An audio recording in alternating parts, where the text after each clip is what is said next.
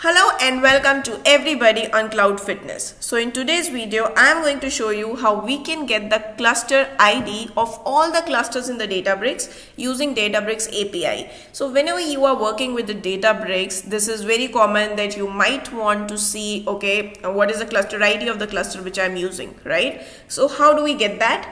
Programmatically, and how do we get the list of cluster IDs which are present in our workspace? So both of these are actually very important, and when you are trying to build any kind of programmatic thing using Databricks, you will have to use this. So let's move on to the portal and see exactly how we can do that.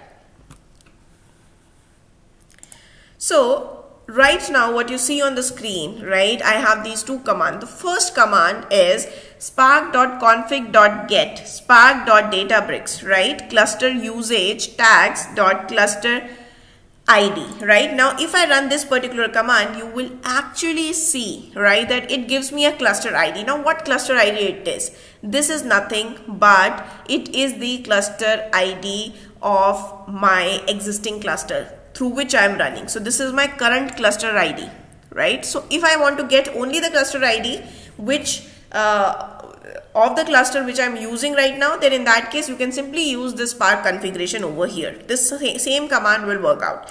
But in case you want to do this for all the clusters which are present in your workspace, in that case you go for command 2. Now let me run my command 2. Probably I don't have clusters, but in case, see, right now I have just one cluster, so it gave you one cluster. But otherwise if you have 2-3 clusters or as many clusters as you want, you can actually see the list over here.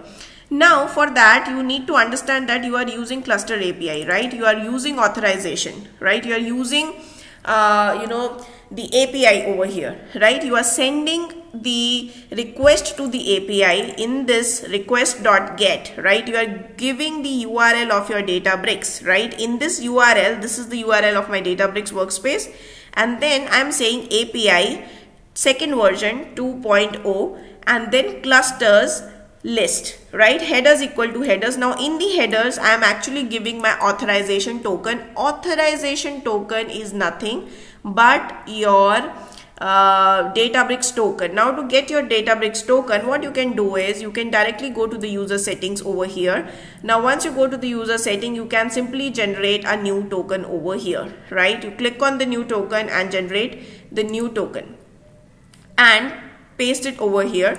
So to the API, to the Databricks API, which is this, you are actually trying to, what you are trying to do, you are trying to get the list of clusters, right? You are trying to get the list of the clusters and you are sending authorization token, which is nothing but your Databricks token in form of headers, and then you are getting the response.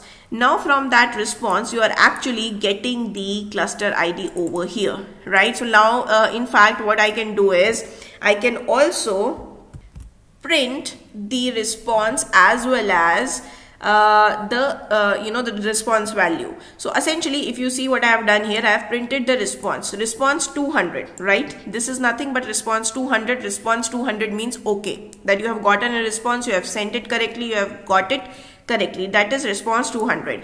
Now print the dictionary. Now whatever the response is there, right, I am trying to get that particular response. Now how does the response looks like? Response looks like this. This is the response, right? For each cluster, this is how the response will be. It will have the cluster ID, it has the creator username, driver, your everything, all the details. If you want to get any detail, not just the cluster ID. So right now I'm fetching the cluster ID, but in case you want to know any other ID from here as well, you can directly go ahead and just parse this particular JSON and get it. So exactly the same thing that I have done over here. So I have got this. Now what I'm trying to do from this clusters, right? From this cluster, what I'm trying to do, I am trying to fetch the cluster ID. And how I am fetching the cluster ID, I have created an empty list.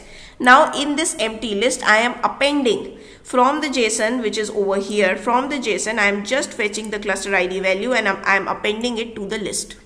this is what I am doing over here, and this is how your response looks like. And now similar to the cluster ID, you can use your your creator username as well. You can use the driver, you can get the private ID, node, etc. You can get all these things.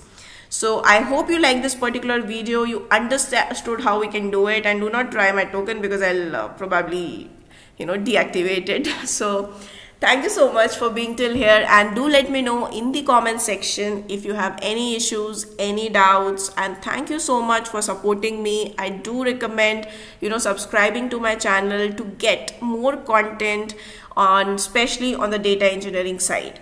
So thank you so much for being till here.